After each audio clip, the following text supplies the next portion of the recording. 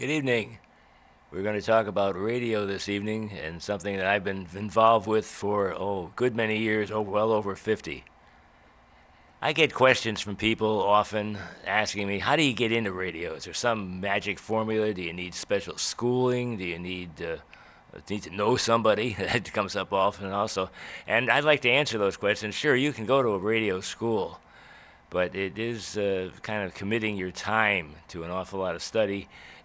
But I can show you, and I am going to show you some ways right in your own home, and it won't cost you anything, and show you some basic things that you need, no matter what kind of radio announcing you might want to do. Now, the first thing that you've got to be aware of is, let me ask you a personal question. How are your teeth? Well, it sounds like a funny thing to ask, but your teeth should be pretty even and pretty well spaced, nothing missing, nothing exciting in your mouth. And that makes a difference because the air from your speech has to flow over and around your teeth, and you certainly wouldn't want it to be disturbed, and then you won't sound right. Second of all, it sounds funny also, is breathing. Most people do that. But what we find is the proper way of breathing is a little like this. If you play a musical instrument, like a wind instrument, or if you're a singer, well, you know about breath control. You take in air slowly into your lungs and you exhale it slow at a constant rate. But if you don't sing or play an instrument, find someone that does. They can show you some pointers on how to do that. This is how singers are able to hold notes, sustain notes for quite a bit of time, or announcers can announce for several sentences and you don't run out of air. Now, the third reason, and these are not in any particular order, but it's something that I hear, and it's brought to my attention quite a bit, the use of slang.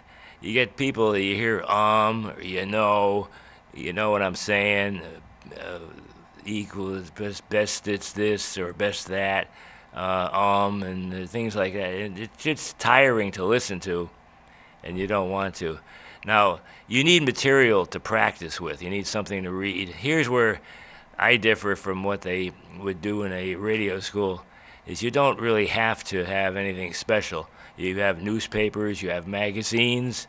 Heck, if you've got your 8-year-old son's grammar book, you can read that. You just want material that you can read.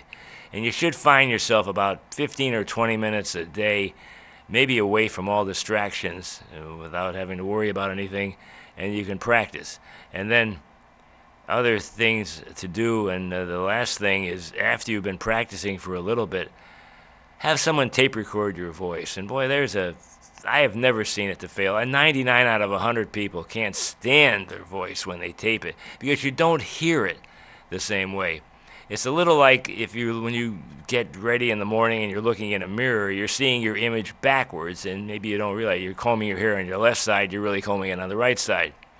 But if you're using a tape recorder, recording your voice, you're hearing your voice half through your nose and mouth, but the other part right through your inside of your head. So it can be a little shocking. And if you talk to someone, you're hearing their voice directly, and it works out pretty well.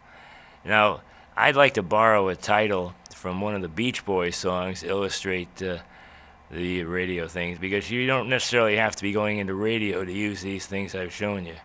Now, the Beach Boys song I'm thinking of is "Wouldn't It Be Nice?"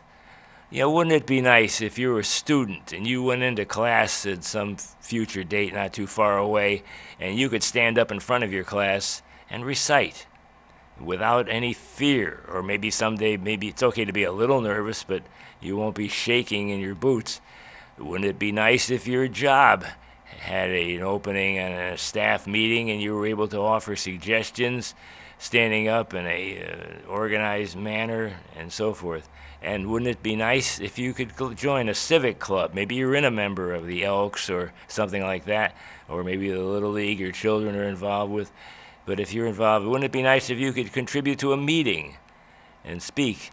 You know, radio has been awfully good to me over the years. It's fun. You have to look at it that way.